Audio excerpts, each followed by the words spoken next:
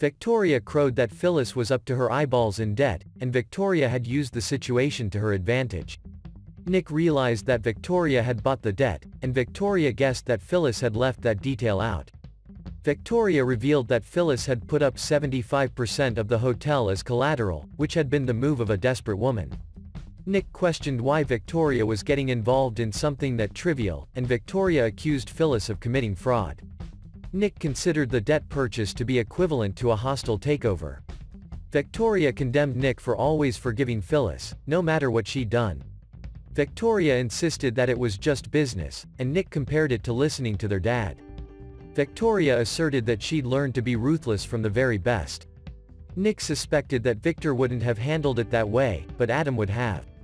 Nick equated Victoria's actions to the scheme Adam had concocted to get Nick out of Dark Horse. Nick blasted Victoria for giving a journalist secrets about their family. He quipped that he needed a flowchart to keep track of her shifting loyalties. Victoria was adamant that Adam had needed to pay for what he'd done, but Nick argued that innocent people like Faith were also paying. Victoria inquired how her niece was doing, and Nick flatly stated that the world had just found out that his daughter had been switched at birth. Nick lectured that it was their job as parents to shield their children from the mistakes their family had made, but he felt like he needed to protect Faith from Victoria. Nick pointed out that Victoria could have warned them, but she'd been hell-bent on revenge, because she'd had to prove herself to their father. He spat to tell him again why she thought she didn't like Adam, and he stormed out. At Crimson Lights, Nate sipped coffee and flashed back to having sex with Elena at the clinic. He looked up and spotted Amanda, who noted that he hadn't called or written. He apologized, and she wondered if she'd bored him to tears by going on about her newfound family. She recognized that she was going through something messy and complicated, and she understood if he'd hit his limit. Nate reiterated that he couldn't be happier for Amanda. She pointed out that he'd shown it by ghosting her, and he claimed that he'd had no time to call between his duties at the clinic and the hospital. She argued that he could have sent a text message, and he conceded that he could have done more. She jokingly cautioned to never debate an attorney, and he wondered how he could make it up to her. Amanda offered to let him take her out to dinner that night. Nate requested the night to get his head together and get some rest so he could give Amanda all the attention she was worthy of. She noted that she'd never been turned down that eloquently, and she looked forward to one night free from the chaos at Chancellor Communications. He asked what he'd missed, and she realized that he really had been out of touch. She asked if he was sure there was nothing else going on, and he responded that it was nothing he couldn't handle. They planned to stay in touch. She headed out, but she looked back at him suspiciously. Later, Nate returned to Crimson Lights to pick up the keys that he'd left behind. Nick invited him to pull up a chair, but Nate figured that he didn't need any more caffeine, since he was already forgetting things and having problems sleeping. Nick chalked it up to all work and no play, and Nate regretted that he hadn't made enough time for Amanda lately. Nate mentioned that he'd just read the exposé about Adam, and he couldn't fathom having someone that damaged in his own family. Nick stated that some betrayals resulted in losing the right to call oneself family. At Devon's penthouse, Elena stopped folding laundry and stared into space. Devon called to her and observed that she seemed a million miles away. He assumed that she was thinking about what had happened at the clinic the other day, but she remained silent. He assured her that she was an incredible doctor, but she had to put herself first sometimes. Elena insisted that she was fine, and Devon called her the most selfless person he knew. She guiltily asked him not to say things like that, but he swore that she was the personification of goodness. Elena lamented that she made mistakes and had faults like everyone else. Devon pressed to know what was wrong, since there was obviously something going on with her. He figured that people who were always helping others were usually the last ones to reach out when they needed to be saved, but she replied that she didn't need saving. Elena admitted that she'd been struggling with a few things, but they were nothing she couldn't handle herself. Devon questioned whether it had anything to do with him being out late with Amanda. With Dina's time on Earth rapidly approaching its end, Jack doubles down on his efforts to track down that much-yearned-for necklace.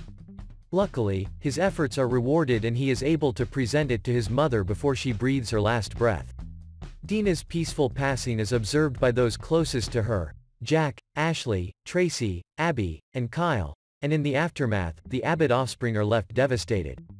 In their grief, they'll turn to each other and, in Ashley's case, to a former spouse. Nate continues to bemoan his night of passion with Elena, and the guilt he feels over betraying Devon festers. When he's summoned to Devon's apartment, Nate is sure the jig is up, and he readies himself to be honest with his cousin. However, Nate quickly learns that Devon is none the wiser about the affair. Instead, Devon is worried about Elena, who has, of late, been overly tense, agitated, and confrontational. When pressed as to possible causes of Elena's mood, Nate pleads the fifth and then proceeds to allow Devon to hold himself responsible since he has been spending so much time with Amanda the past few days. In other Genoa City news, Kevin receives a blast from the past. Might it be his homeward bound, ever-loving and ever-scheming mother, Gloria? Plus, Chloe advises Chelsea to sever all of her ties to Adam. Meanwhile, Phyllis will spend the week full of ire. First, she'll blame Kyle for his and Summer's decision to elope. Then, her long-simmering rivalry with Victoria will reach a boiling point and require Nick's level-headed intervention. Again. Finally, Ray receives a surprise proposal, Sharon anxiously awaits important news about her health, and Lily clears the air with Amanda at society. Billy and Victor exchanged barbs. Billy stepped aside to take a call, and Victor revealed that Lily was the one he wanted to talk to. Victor remarked that Lily had become quite a formidable businesswoman, and he saw her father shining through her. He questioned how she could get up in the morning and go to work with a misfit, but she asserted that Billy was her partner. Victor groused that Billy was a gambler and an adrenaline junkie, but Lily found it refreshing that Billy was passionate about everything he did. Victor called Billy a liability, pointing out that Billy had rolled the dice on the future of Chancellor Communications. Lily conceded that she'd had her doubts in the beginning, but everything had worked out like Billy had said it would. Victor warned that she was sorely mistaken if she thought the battle had been won, but he believed she could still emerge victorious if she showed Billy the door to protect her employees, her company, and her job. Lily informed Victor that Jill did the hiring and firing, and she doubted Jill would oust her own son. Victor urged Lily not to allow Billy to ruin the company the way he had ruined Restless Style, Brash and Sassy, and Jabbit. Victor refused to allow Billy to use ChanceCom to go after the Newman family, and he anticipated that Billy would crush Lily's chance to create a respectable company. Lily defended that Billy was good at what he did, and the story they'd run on Adam had been a public service and a huge success. Lily told Victor to let his wife know that his pressure tactics hadn't worked any more than Nikki's guilt trip had. Victor huffed that he had no intention of letting Lily or Billy use Newman Media to attack his family, but Lily argued that it was no longer Newman Media because Victoria had sold the division to ChanceCom. Victor ominously reminded Lily that he had a way of righting a wrong, and he departed. Billy and Lily completed their brainstorming session, and he prepared to go back to the office to write up their ideas. She decided to pack it in for the night, and he volunteered to walk her back to the Grand Phoenix. He asked how her conversation with Victor had gone. She claimed that Victor had told her to force Billy out of the company, and she'd agreed to think about it. Lily laughed and revealed she was kidding.